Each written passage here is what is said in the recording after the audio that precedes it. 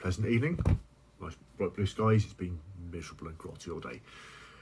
Here with a quick gaming review of Best Left Buried, independent game from Soul Muppet Publications. I keep on getting that wrong. Soul Muppet Publishing, awfully sorry. www.soulmuppet.co.uk. This is, as you can see, a small format game.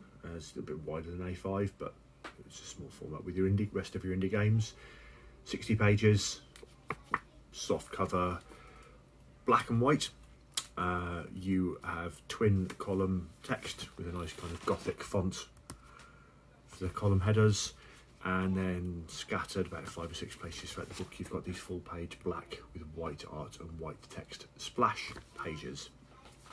This is about 15 quid from their website. I think I got this one through Melsonia, and it's before they started selling them themselves. There's a PDF available on drive-through as well, so if you want to check out the PDF, you've got that option there as well.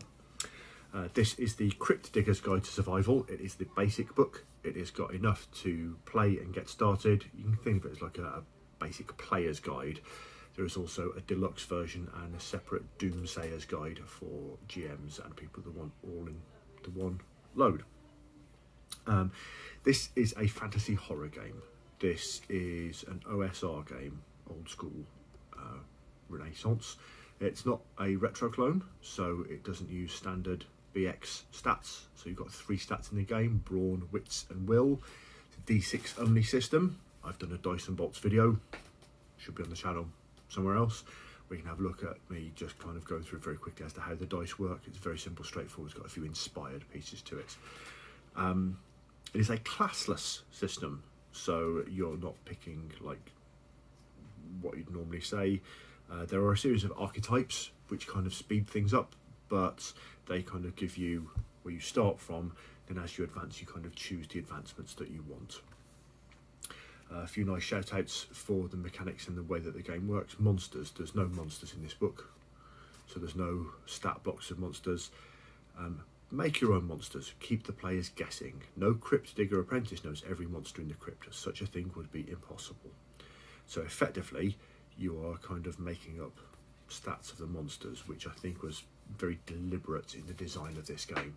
That they didn't want people to say, oh, well, it's a skeleton, it's going to have a 15 AC, it's going to take half damage from piercing weapons or whatever. Whereas if you describe the mouldering, shambling wreckage of a corpse in the crypt that you're in, that way round, they might think it's a something, they might think it's a, but they're not going to know the numbers before they start, which I think is a wonderful thing. Second bit of it, as well as I said, the 3 stats. So there's a splash of the character sheets, fairly simple and straightforward. There's a PDF available from the website, which is form fillable, which is always a nice addition for people that like to keep things electronic in that way around. As well as your 3 stats, brawn, wits and will, you have vigour, which is your kind of hit points and your stamina and your resilience. There's another stat called grip, which is a resource stat.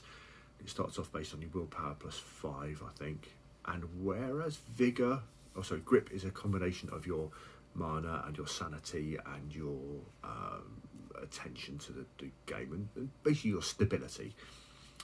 And whereas your vigor can restore back to its maximum level over time, like a good night's rest can get some of you, a lot of your vigor back, your grip doesn't increase quite so easily. You might find you'll get a point or 2 from when you get out and go to town and go to your local church or do whatever you do. You might get a point back, but that's not a huge amount. And if your grip ever falls to 0, you are a gibbering wreck. You are running off to join the fairies. You are catatonic. You are out of the game.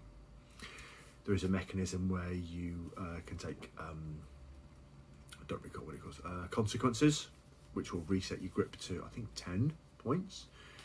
These are like, I don't want to use the phrase insanities because there's been an awful lot of things like that, but they are like afflictions and ongoing injuries and growing flaws and so on. And that's things like debilitating dread, a bitter grudge, despair of worthlessness, lost and without hope. These are quite bleak character, mental and physical afflictions that would then go through for it. So effectively, you've got the point, and it is the player's choice to say, no, I think I've reached a point where I'm going to become, like, I'll refuse to bathe. Your grip goes back up to 10, you can keep on going, but you've got this character flaw that you're taking with you.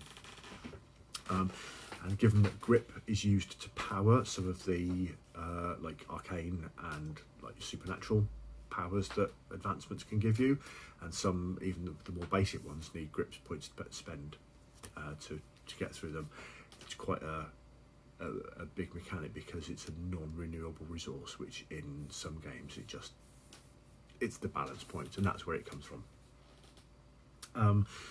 Again, on their website there's a link to like a random character generator, which is quite interesting. You know, click it a few times, you can download a printable image of that one there, and it's mobile friendly as well, which is quite useful. So it means that you can come up with a party of initial crypt diggers. You know, it's super easy, barely an inconvenience, to paraphrase the video. It says specifically in the book that the characters that you play, or your crypt diggers, are capable individuals. So they start off with a reasonable amount of equipment. This isn't like Torchbearer or Dungeon Crawl Classics, where, you know, if you roll lucky and you get a woodcutter, you've got an axe, and that's about the best that you can hope for. You start out with a little bit of money, some weapons, some basic armour, that sort of thing. I'm going to be honest, on this game, I bought it for the shelf. I was going through a spell where I was buying small format games. I like small format games, always have done. So I picked up Troika and Hypertellurians, and I got this as well because I'd seen it. I follow the guy that does it on Twitter, and I thought, yeah, sure. I had a quick flick through it, put it back on the shelf, nice and simple. But I went back to it because, partially for the dice and bolt side of things, I thought, didn't actually get, when I was reading it first time, I didn't get around to the dice system. Then I had a look at the dice system and I thought, oh, hang on, that's quite interesting. And then I kind of dug into it a bit more, and it doesn't take much digging because there's not much of it.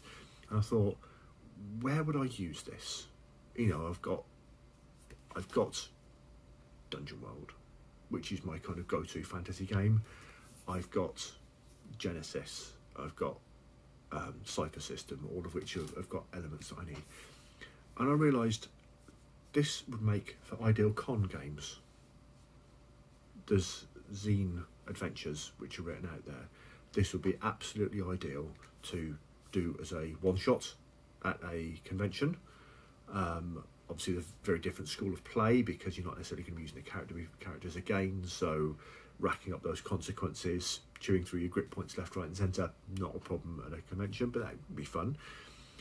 And because it's D6s only, because it's very system light, and because it's very simple and straightforward, it is an ideal online game, which in times like we're in at the moment, I can go for it. Am I going to use it? I might give it a pop. I've got an introduction. Is it, there's the thing, is it a game for people who haven't played games beforehand? I think it might be. I'm 50-50. I'm kind of on the hedge about that one there. A lot of people are kind of are being exposed to the tabletop role-playing hobby, or the role-playing games hobby. Can't exactly call it tabletop games these days. And they're kind of thinking, I think some people think that the rules are big and complicated and whatever, and this ain't that. It is even more simple than a BX retro clone. It's because you've got just this super simple dice system, and it'll be easy to say, okay, get a group of your friends together on Discord or Zoom or whatever you've got. Like Google have made their thing free now, and say, have you got 6-sided dice? To ask people who aren't gamers if they've got 20-sided dice or a set of polyhedrals is pushing it a little bit.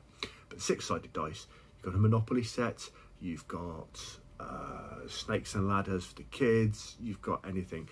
You could even do this if you had a Pop-O-Matic. I want Pop-O-Matics to make a comeback.